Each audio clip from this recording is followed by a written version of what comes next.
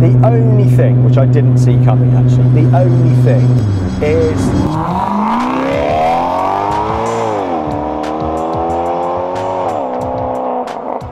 Hey guys, it's Joel and welcome back to the channel, and today it's time that I disclose with you the truth about my 2007 Maserati Quattroporte, because believe it or not, it's been about 3 months now since I bought this car very cheaply.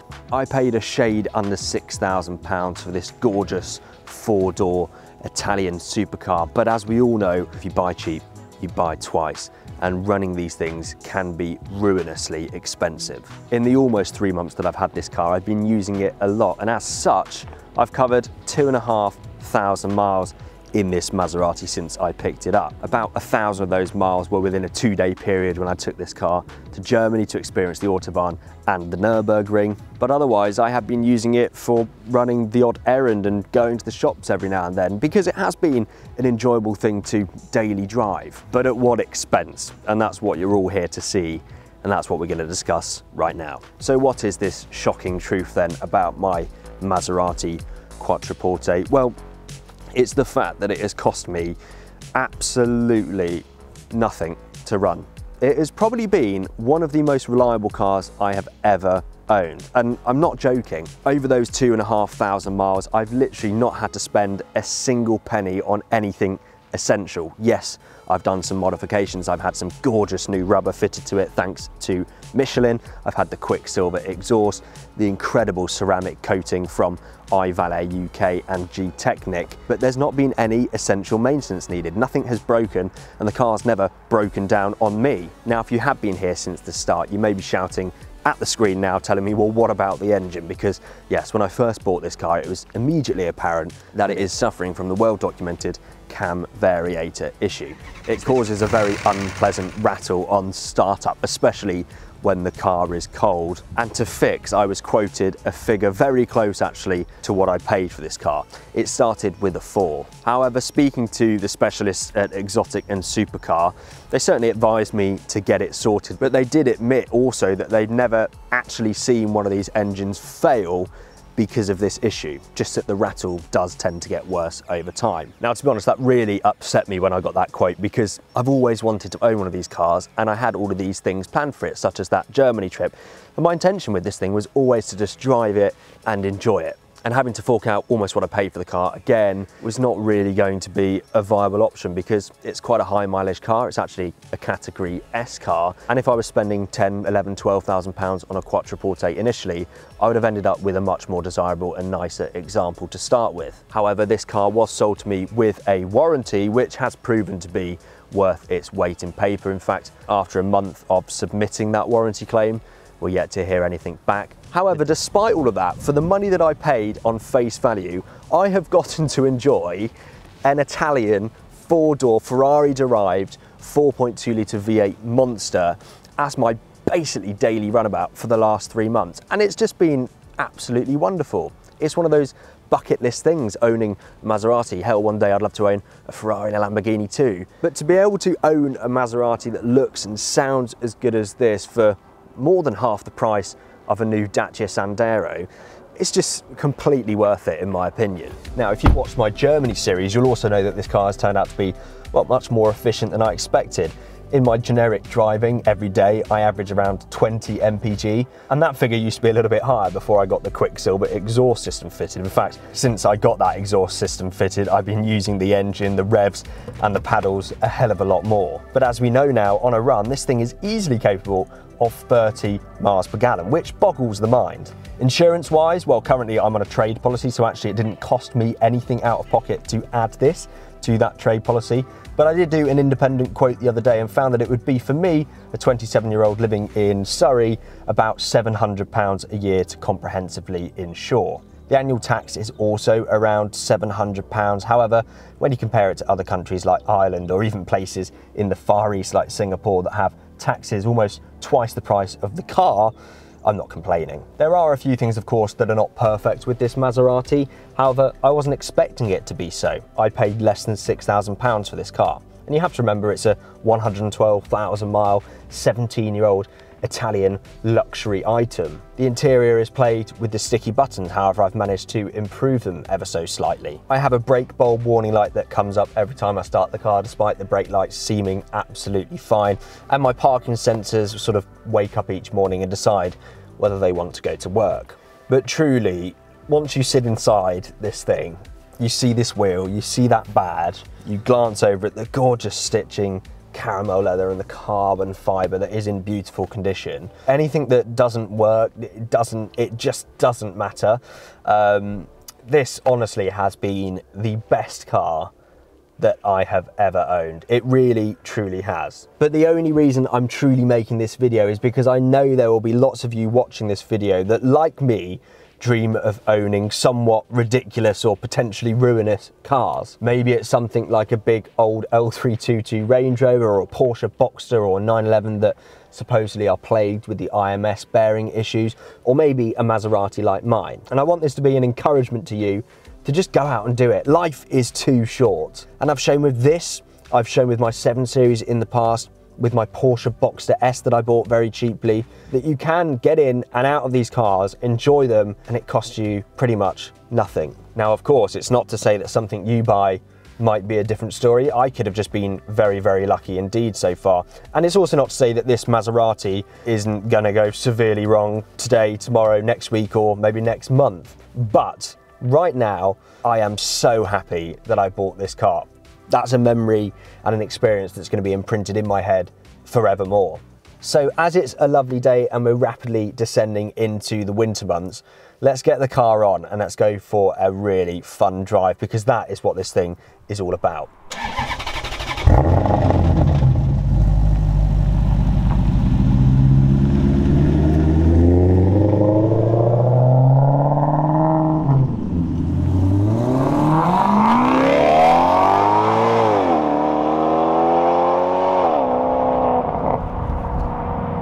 So one of the things I love most about this car is that it makes you feel special, like I say, every time you step inside it, but then even more so when you switch it on and start driving it.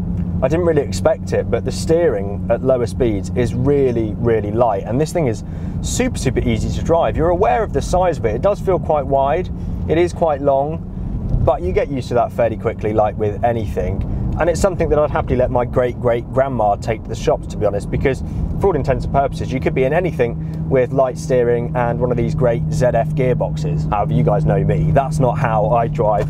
I put it straight into manual, straight into sport. Sport just gives us a little bit more on the steering, a little bit more feel, but mainly stiffens up that suspension a bit. Makes it just a bit sharper for tighter corners, which is what we're just coming into now.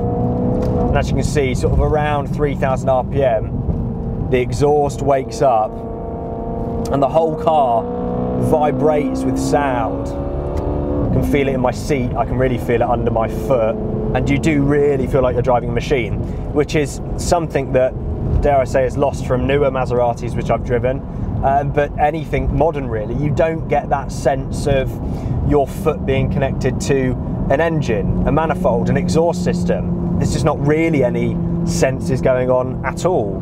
So if I floor it now up to 60, I'll shift in second, and it's such a quick upshift, way quicker than you'd expect from something that's almost 20 years old. Likewise with the downshifts into second, almost instantaneous, with some very satisfying backfires behind us.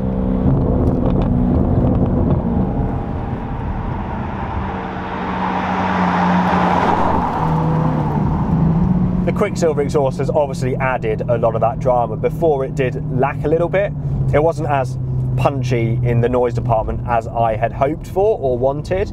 The Quicksilver exhaust has probably actually tipped the scales further the other way. Now it's a bit too raucous, because even just cruising around at 30, you get a bit of drone. 60, 70 miles an hour, it's a bit worse.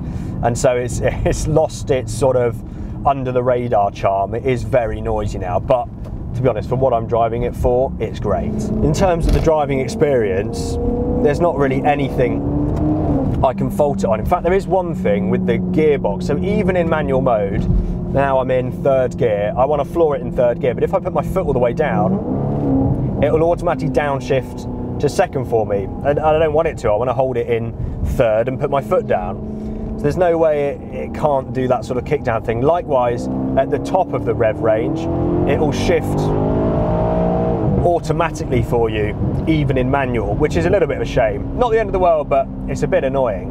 But there's nothing really I can fault it on. I mean, even if this wasn't mine and it was a 30 or 40,000 pound viewer's car that I was driving, I wouldn't be being very critical, because I just love it. The infotainment system is old, but it's an old car, and actually I like the way it works. You can use this side to adjust what's on the screen and this side for your volume and your radio and all that sort of stuff. And the sound system, this Bose system in here, is so good. I feel like sound system was actually peaked back in the mid-noughties.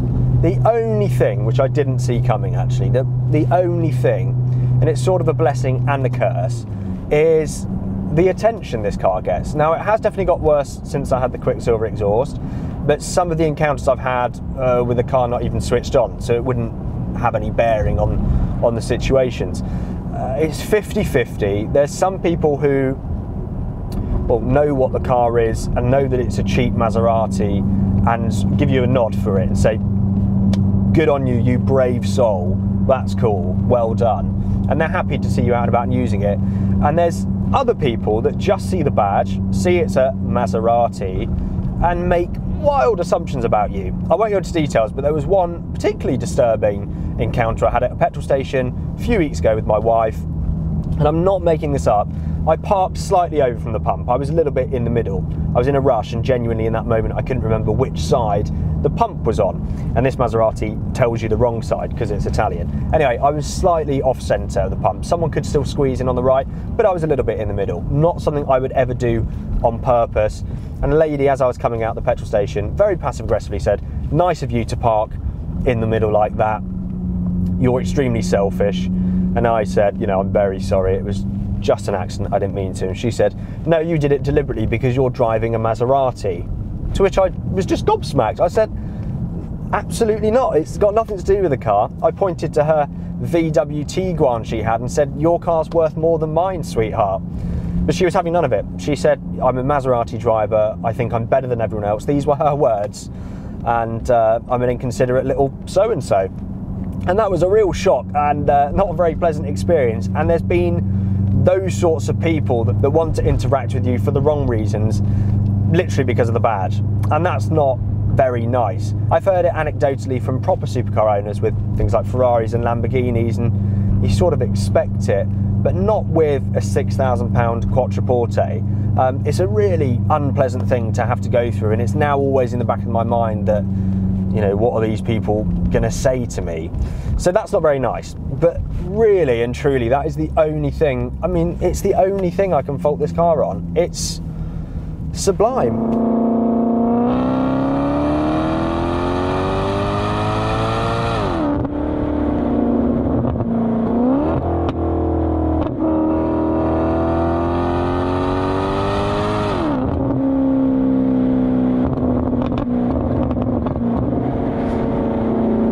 Now, I always forget to do this. I should have done it earlier in the video, but about 70% of you that watch this content are not subscribed. And it would massively help me, of course, if you did subscribe. We're very close to 100,000 subscribers. But it means ultimately that we can reach more people on this channel and encourage more people to make financially fantastic, stupid decisions. But more so, it allows me to make more of these stupid financial decisions, and you can live vicariously through me. However, this one really hasn't been all that stupid with hindsight. Lastly, please comment below your dream car that sort of fits into this.